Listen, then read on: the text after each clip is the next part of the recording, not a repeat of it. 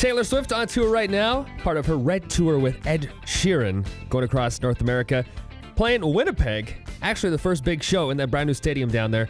I got to sit down with Ed Sheeran before the show. Here's a little bit of our visit. I was nominated for an ARIA, is Australian, and like I've done pretty well in Australia. It's probably better than the UK, and I was up against One Direction, and it was just like you're just not going to win, are you? No way. Although I was at HMV here in Regina, and your poster is like right beside the One Direction poster now, so that's. Well, that's positive. It's like you, then it's Austin Mahone, then it's One Direction. So that's killing it. Yeah, man, killing it in the game. So that must be kind of weird though, like, cause you're the guy that you got where you are because obviously what you do, not because somebody made you into something. So to go all the things that go with it, like all the I don't know. I saw some gossip stuff the other day. Somebody you're dating or something. I don't pay attention to that, but what's your take on that kind of stuff? Because was it very weird that people care so much about you in that sense, or? Yeah, I mean it's pretty hard to ignore, but it's quite easy to avoid. So yeah, I'm a very private person. Seems like yeah.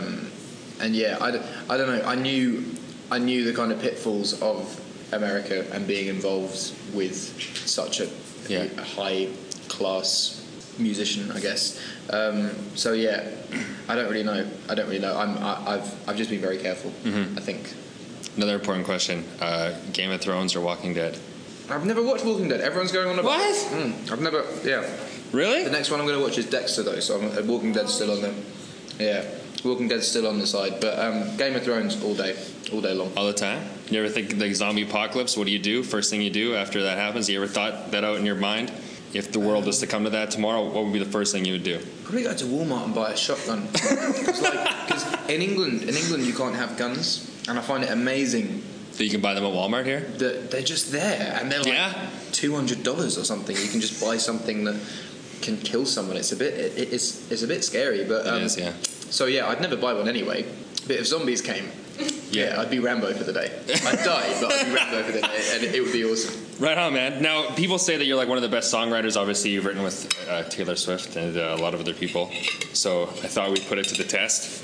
Do you recall these? No. You ever done Mad Libs? No. Never done Mad Libs. All right. Here's how this works. We've had these growing up in Canada, North America. What you do is you pick words, and then you put the words into like a story, and you create. Oh, okay, yeah. You know what I'm saying? I get that. Okay, now this one's Interview with a Rock Star, so it's probably appropriate. Cool. Okay? So if you just read it out, am I just going to... So I'll give you, like, adjective, noun, verb. You give me the words, and then you got to read this back after. Okay. You're a songwriter, so we figure this out. So adjective is something that describes like a noun, like a big, fast, smelly. So what do we got? Large. Large. Okay, large. That's good. Okay, plural noun, so something like things. Two of them. So like chairs, dogs. Boobs. Boobs. That's a good one. Okay. Another noun. Another something. Another object. Feet. Feet. Okay. All right. Something that describes something. Like fuzzy, hairy, smelly. Stubbly. Stubbly. Oh, this is going to be good. I can tell already. A place. Winnipeg. Winnipeg. All right. Two more here. Two more describing words. So like what you said before was stubbly. Yeah, smelly. Smelly. Okay. And all right. Coarse. Coarse. All right. And three more things. Three more nouns. Name them out to me. Nouns. Bin. A bin. A dildo. Okay, that's a good one. And a hairnet. A hairnet. Okay. Should I read this to you, or are you going to take it? Yes, please. I got it? You got this? All right. If you can read my writing. All right. The famous Johnny Rockstar from the large band The Boobs recently gave an exclusive interview to the Feet City Times. Here's how it went. Interviewer, when did you get your first stubbly break?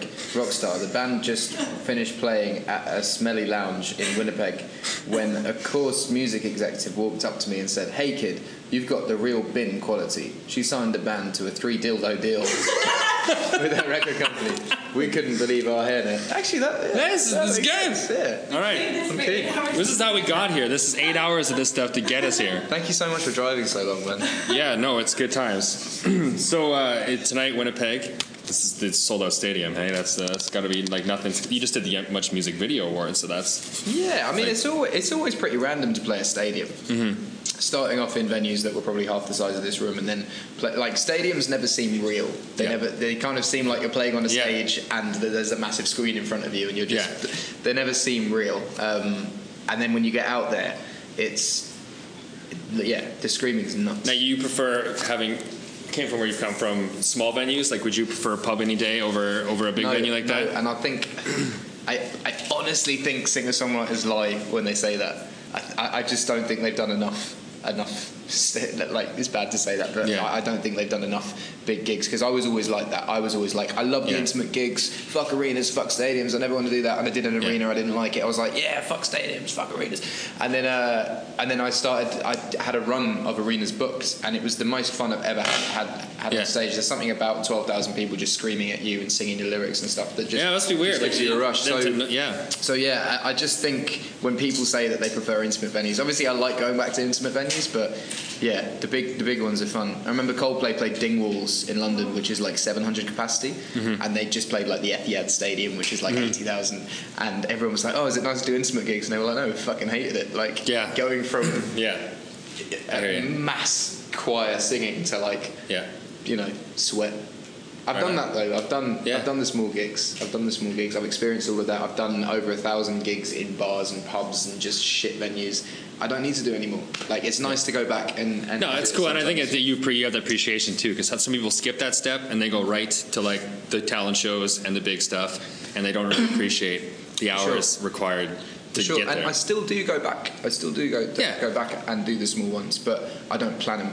I'll just be like, oh, I want to do a gig, so I'll turn up at a venue and I'll do it, rather than do like an intimate gig for the sake of it. Yeah. Right on. Cool. And then Taylor Swift, obviously touring with her is good. Very fun, yeah. You guys are like besties now? It's weird, man. It's weird. Like, I never thought I could be like that good friends with a musician that I met through music. Like, all of my school friends are like my close friends, and everyone else are like acquaintances. And I think like coming to America and just seeing there's a lot of ego in the music industry, and there's a lot of kind of fake chauvinism, I guess. And I met her, and it was like she had exactly the same views as me on everything, and had been successful, and has managed to maintain humility throughout it. So that's what kind of first drew me towards her, and then just finding out as a person, she's got a wicked sense of humour. She's very family orientated. She works very hard, and we just clicked. We don't really go a day without speaking, which is cool. Like, it's helping me through this whole mental process to have someone that's already been through it. And last question, this one came, someone tweeted this to me. I don't think this is necessarily true, but I was told I'd pass it on. Are you worried that when you and Taylor, if you ever stop becoming friends, she will write a song about you? No, because I'm not dating her. So I think that's the thing. Like, I'm not ever going to hurt Taylor in the sense that I'm going to break her heart or something like that. Yeah, like I as I said, I have my close people at home, and that's where everything lies. That's where my heart lies, my mind lies, and everything. So in my close circle, that's me. And out here, you just got a tattoo. You got your family tree. Yeah. So so I'm not.